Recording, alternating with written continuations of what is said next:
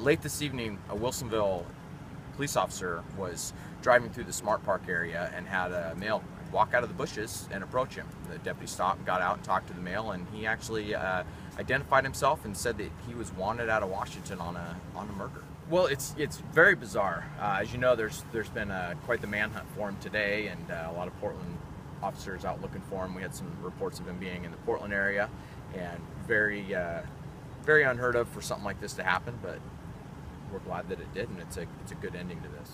It doesn't appear that he was armed when he was taken into custody.